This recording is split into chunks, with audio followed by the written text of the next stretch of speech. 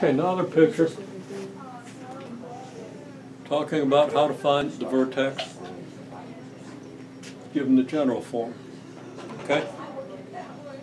It's easy to do. Here's the quadratic formula, which everybody now knows in such a way that you're never going to forget it, at least not till the end of the course, and hopefully not for the rest of your life. And if you don't, you're not going to understand where this comes from. You just have to memorize two formulas, because you're still going to have to know the quadratic formula. Okay? You have zeros at x equals negative b plus or minus, you know what it is, that square root thing over the 2a, right? I'm not going to read every word of it to you. Okay? We've seen it way too many times.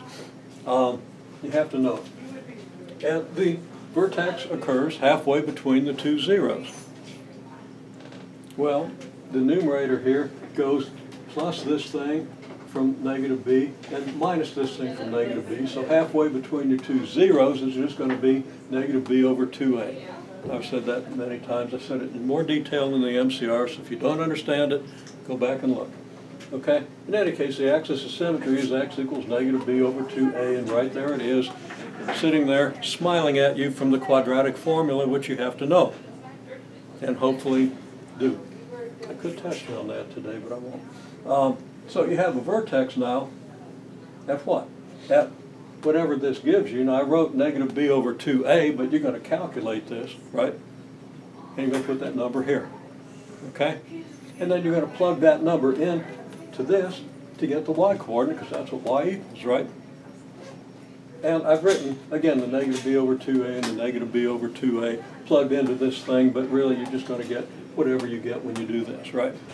This number is going to go in here, and you're going to have this. So you don't memorize this. That'd be ridiculous. Memorize this, okay?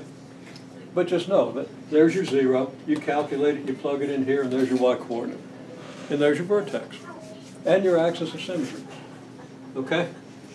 And then your vertical stretch is A, meaning, and if you don't understand this, look at the details from the MCR video. If you move 1 unit right or left from your vertex, your y-coordinate changes by A. Okay?